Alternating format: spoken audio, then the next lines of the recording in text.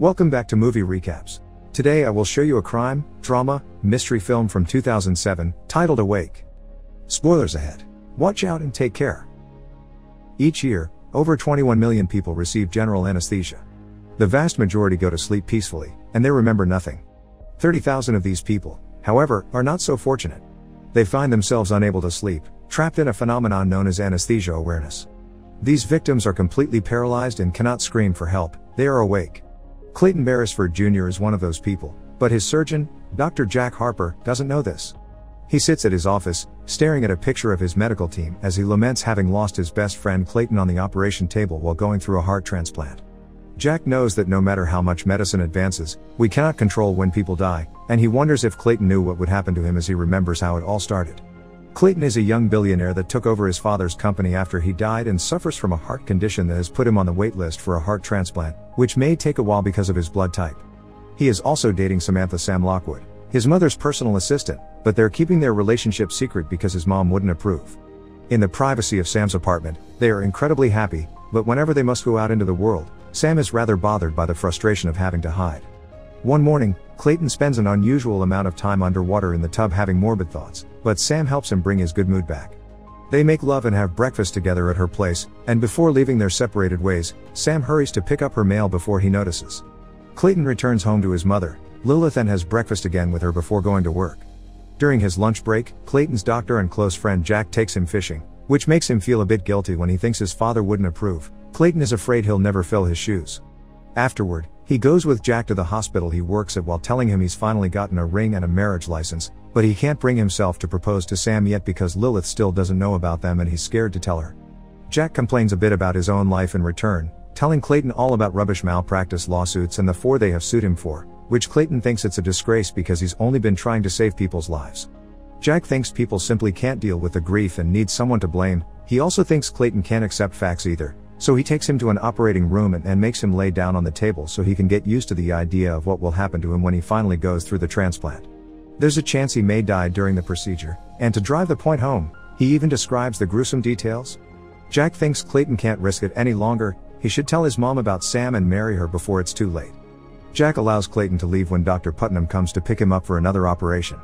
Sam is waiting for him outside as they talk on the phone at the same time, but he ignores his presence when his mother stops by in their car, not ready for her to see them together yet, which frustrates Sam rather badly.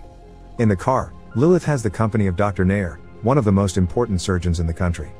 They're worried about Clayton and his decision of having Jack as his doctor. He was the man on call when Clayton had his first attack and they became very close since then, but friendship doesn't make up for skill. Nair has operated on presidents while Jack has 4 lawsuits under his name, but this doesn't matter to Clayton, who sticks to his decision. Later that night, Clayton goes to a company party and manages to close a business deal with a very important Japanese investor. Afterward, he has a drink and plays cards with his mother, who makes him feel guilty when she says he can't hide anything from his mother. When Lilith is getting ready for bed, she asks Clayton if he remembers his father Clayton Sr., who died on Christmas when he was a little kid. Clayton mostly remembers the way he fell down the stairs while dressed as Santa, and the only thing he can think of from when he was alive is that he smiled a lot. Their talk is suddenly interrupted by Sam, who asks Lilith to sign some papers before she heads home. Feeling guilty over the look she gives him, Clayton follows her outside, and Sam begins ranting about all the hiding they've been doing and how she had to take off her engagement ring for the party. Clayton apologizes to her and asks her to come back inside with him to finally tell Lilith about them, who of course doesn't take it well. She thinks Sam has been nothing but a liar, that only knowing each other for a year isn't enough to get married, and that Clayton is too young to marry anyway. Disappointed, Clayton tells her he chooses Sam and leaves.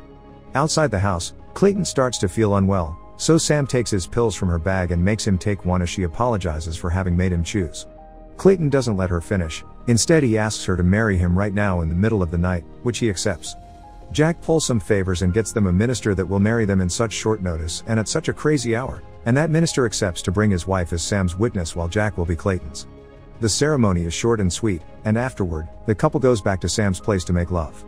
Their little celebration is suddenly interrupted when Clayton receives a very important message. A heart has finally been found for him. They rush to the hospital, where Jack introduces Sam to the team that will be operating on Clayton, Dr. Putnam, and Nurse Penny Carver. Clayton also learns that his mother is there. She was called because her name was on Clayton's call sheet. Lilith has brought Dr. Nair with her again, trying to convince Clayton to let him do the surgery instead of some second-hand doctor. But after watching Jack and Nair snark at each other, Clayton still turns down the offer and leaves to get ready for the procedure while Sam waits in the awkward company of Lilith, who refuses her help when she gives her a tip on how to make the vending machine work. In the operating room, Jack and Putnam are surprised to hear that their usual anesthesiologist couldn't make it because he was sick, so instead they'll be working with Dr. Larry Lupin. This worries Putnam, but Jack assures him things will still be the same.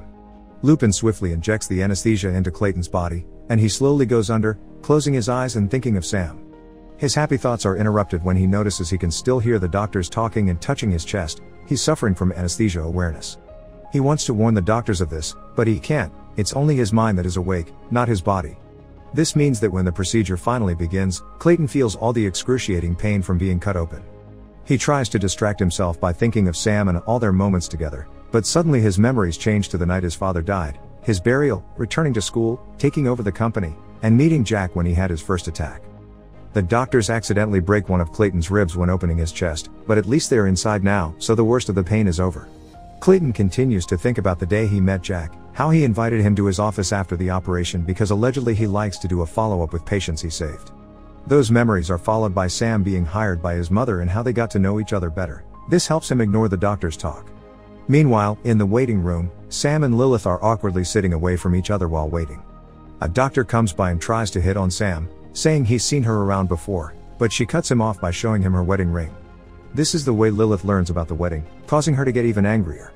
A moment later, Sam accidentally drops her bag on the ground and a bunch of pill bottles rolls out of it. She explains to Lilith that they're all Clayton's, and he likes her carrying them around so she can stop him from eating them like candy, which could cause him to odd. She also asks to please approve of them because Clayton can't lose another parent, and Lilith finally gives in, telling Sam to take care of him as she hugs her. Back in the operating room, Clayton continues to think about Sam while the new heart arrives. Jack and Putnam tell Lupin to take a break since he won't be needed for a while, and as soon as he leaves, Jack confesses he's extremely worried because he thinks Lupin has been sent to spy on them and there's a chance someone learned they've been pushing Clayton down on the donor list. After sending Penny to keep an eye on Lupin and try to find out what happened to their usual anesthesiologist, Putnam asks Jack to stop being paranoid and follow their plan. He must poison the heart by injecting doxorubicin in it to trigger rejection and kill Clayton.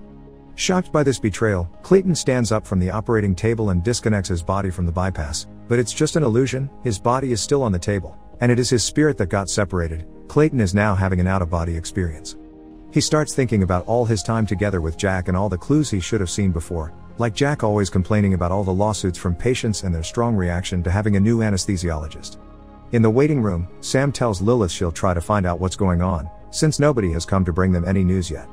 She asks a random doctor about it and is overheard by Lupin, who cuts in and tells her everything is fine.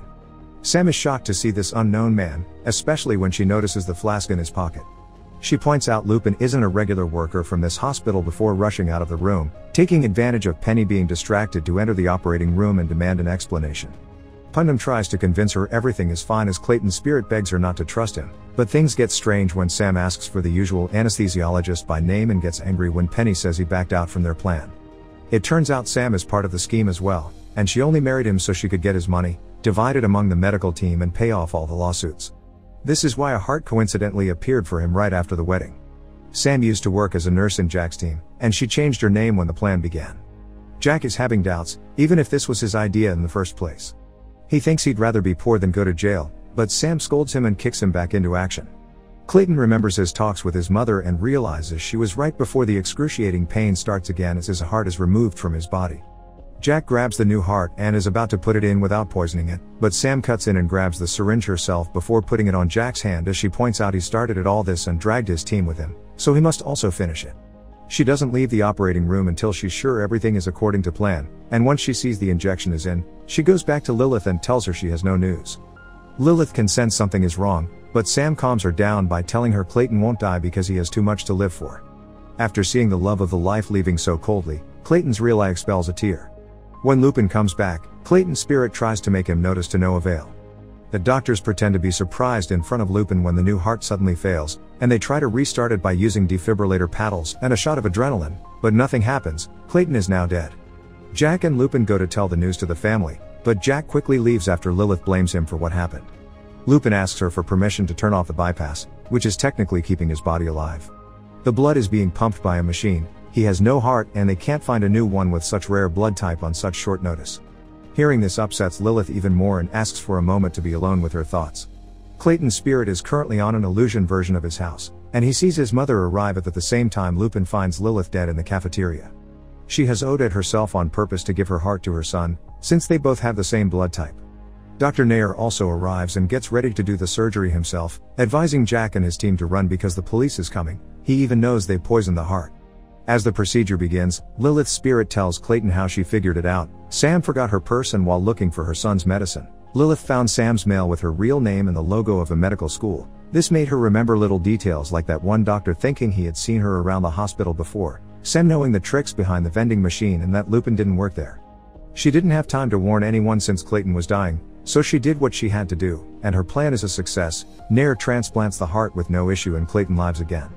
Meanwhile, Putnam and Penny try to leave, but Lupin sees them and warns the police, who immediately captures them.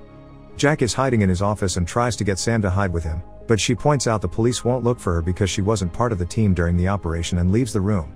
Not willing to let her get away with it, Jack goes to the door and locks it before showing her that he still has the syringe she touched, so now she is incriminated as well. As Dr. Nair closes Clayton's chest, his heart suddenly fails. His spirit wants to stay with his mother because he isn't as strong as his father. To convince him he needs to go back, Lilith forces him to remember what truly happened that night years ago. His dad was an abusive addict that always hit Lilith. When he tried to do the same to Clayton, Lilith stabbed him with a fireplace poker, causing him to fall down the stairs. She let Clayton block the memory because she thought that would protect him from the pain, but she now realizes it only made things worse, and she should have told him she never wanted Clayton to be like him. She wants him to be better and has always been proud of him. Coming to terms with this and finally finding closure, Clayton comes back to the world of the living as the doctors restart his heart with a defibrillator. Now we're back at the beginning of the story, with Jack in his office thinking about what he did to Clayton. The police come to arrest him after they captured Sam at the stairs, but Jack is at ease. He thinks the only thing that matters now is that Clayton is awake. Make sure to subscribe and turn on notifications so you can watch more videos like this. Thanks for watching.